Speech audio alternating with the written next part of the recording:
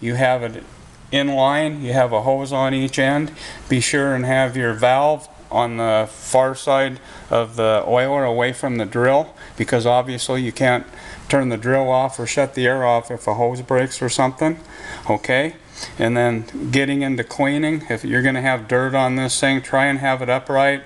Take the plug out, don't let any dirt get in there, because dirt will tend to plug the siphon holes in the valve. Plug her up and snug the plug up tight, and you should be ready to go. Okay, and that's